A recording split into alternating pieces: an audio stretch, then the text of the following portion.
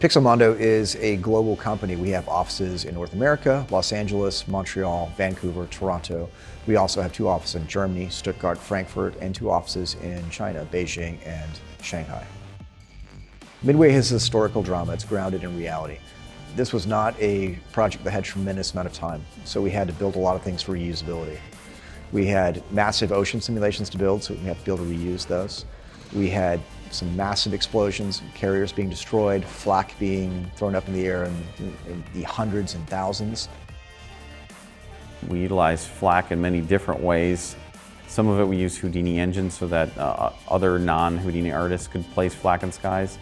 Clouds, we had a couple different cloud systems, traditional VDB clouds, but also sprite-based clouds. We had fuel leaking from planes, oil leaks. We really covered every type of effect you could possibly cover in a film. We couldn't go and make bespoke simulations for everything. There simply wasn't time to do that.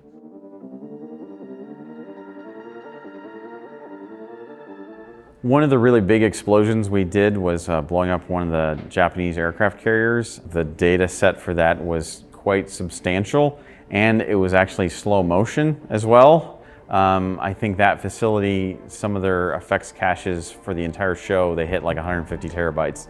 When you simulate something this big, you want to be able to reuse it. So this one explosion, we actually were able to take from that facility and pass it around to other facilities so that they could repurpose it and save a lot of time. It was literally just an effects cache that we were able to place into other shots. So one of the things we worked on with clouds was we created VDB data sets in Houdini. And then for Maya artists who don't know Houdini at all, they were able to use Houdini Engine inside of Maya to take these things created in Houdini and physically place them in their scene. And because we're using Arnold in this case, we're able to easily render between Houdini or Maya, pass things back and forth with no problems.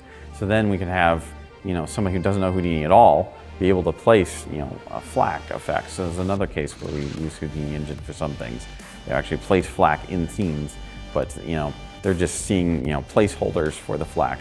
They don't deal with any of the simulation or anything, so they can quickly lay something out without any real effects experience.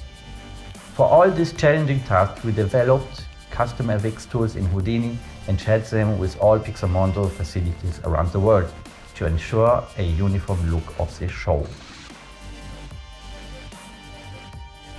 During Midway, our TDs managed to create a bunch of tools for our environment crew that created the entire island of Terror without having even touched Houdini before.